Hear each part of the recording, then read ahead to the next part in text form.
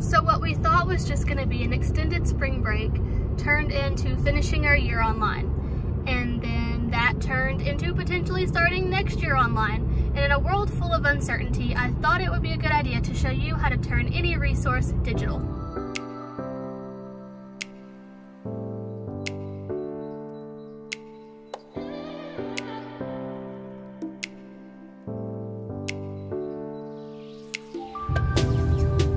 First things first, I am not driving, my husband is, so there's that. But welcome back to my channel. For those of you who don't know me, my name is Riley White and I'm a 3rd grade reading, writing, and ELA teacher. This car lighting is not really doing it for me. I think I speak for everyone when I say that last semester was kind of a hot mess with digital learning. I think we all just went into it not really knowing what we were doing, how to do it. We had hours to prepare, everything just happened so quickly. But I figured I would help you better prepare for next year, and even if we don't go digital, tech integration is awesome in the classroom and it helps your students be better prepared in case there were another emergency where we have to go digital. So without further ado, let's get into this tutorial. So the first step is to get the assignment that we're going to use, and I just open it in a PDF. After you're viewing the PDF, go to File, Export, and then choose your destination to where you want to export the file. Also, make sure you change that PDF to PNG or JPEG. These are what's going to save it as an image, which will let you set it as your background, which will prevent your students from being able to move it when they try to do the work. If your document is on a hard copy instead of a file on your computer, you can also just scan it in through your school's copier. Hopefully you guys can do that, I know we can, and you can just save it as a JPEG or PNG from there. Here you can see I'm just changing my screen dimensions because in order for it to set properly as the background, I want it to have the same dimensions, and 9 times out of 10 the work is going to be your standard size piece of paper, so you can make it 8.5 by 11 or 11 by 8.5 depending on whether it's portrait or landscape. Once it's sized correctly, I go to background, I chose upload image, and I'm selecting the image that I just saved, which is the assignment itself, and then click done. Now you can see that since it's the background, it stops your students from being able to move it. I can't tell you how many times my students deleted a slide or the background, and this has been the perfect solution to the problem. Since they're unable to write on slides, all I have to do now is go in and insert a text box. I will usually type answer here or something like that to let the students know exactly where to type. I also changed the color of the text box itself because it's a lot easier for students to make sure they haven't missed a question if they just know, okay, I'm responsible for filling in all of the blue boxes. And I'm just going to go through and do that for every question that would have a typed response. My students obviously can't use crayons to highlight, but what they can do is move underlines that I pre-install.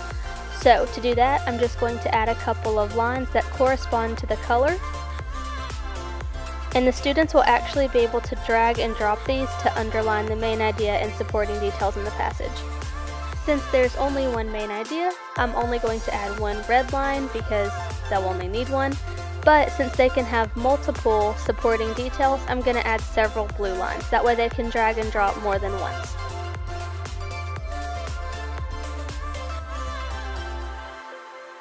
And now you can see just how the students would be able to take those lines and make them go where they need to go to show you that they can identify the main idea and supporting details. This particular assignment doesn't have any multiple choice questions. However, if you had something like a multiple choice assignment or any situation where you needed students to be able to circle or identify an answer, you can give them a little bank of tools off to the side as well as instructions on how to use that, and then they're able to drag and drop from off the screen as well.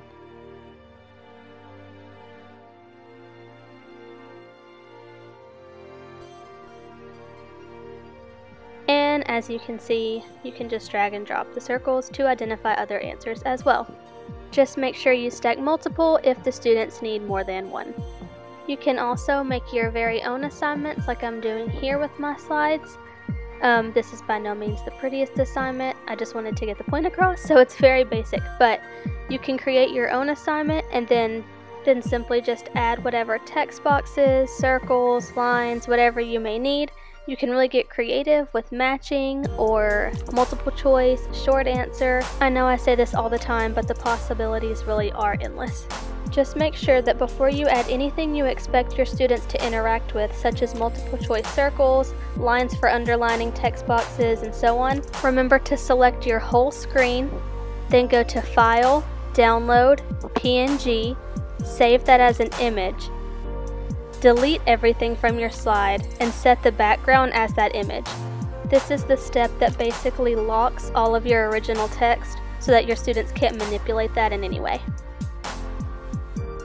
Once your background is locked, like mine is here, you can then add all of the elements that you want your students to be able to answer with. Here you can see I'm just drawing a few little circles off to the side that my students can drag and drop to select their answer.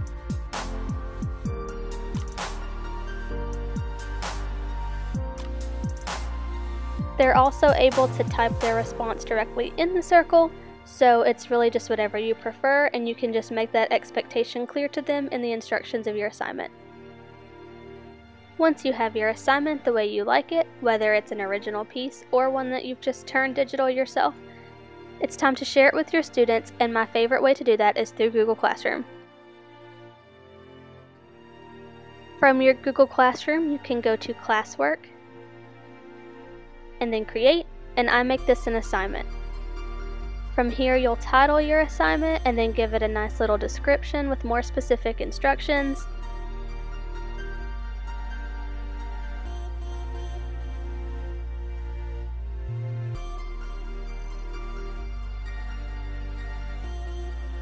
And when that's finished, you can use the little panel to the right to decide exactly who gets the assignment, when it's due, when it's assigned to them, so on and so forth. And then I add the assignment by going to Add, Google Drive, and then locating the slides.